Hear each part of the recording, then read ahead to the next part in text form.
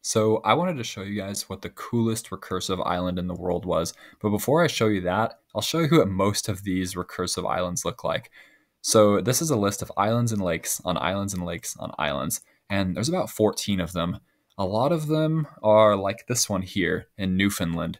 You zoom all the way in here, you get to the Mealpaig Reservoir.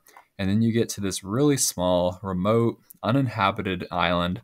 You zoom in even further, you get this small lake, some would call it a pond, and then you have these tiny little islands in here.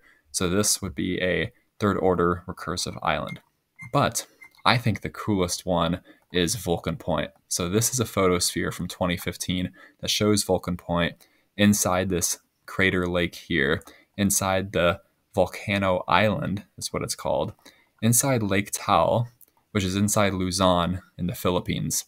I just think it's so cool how like it's so circular.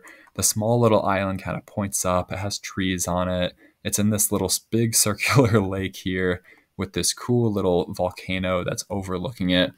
And you can see the other lake from here. It's not like 100 miles away. Like you can see it all from one spot. But when I was reading the Wikipedia page about it, I got really scared. Because it said in January 12th, 2020, an eruption of the tall volcano caused the lake to disappear. So I wanted to see, is the island still there? Or I guess the better question is the lake still here? So this photo is from 2015. So we got to look at different times to see if it's still there today.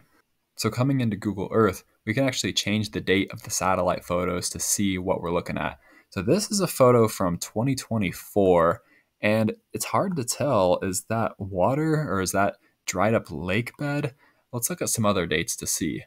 So let's go back to 2021, and it looks like there could be water here. It's not 100% clear from the satellite picture. Let's go back before 2020 when it was a lake. So even then, it looks like there is water, but it's kind of a weird view from here. Let's go back a little further. Okay, now that's clearly water.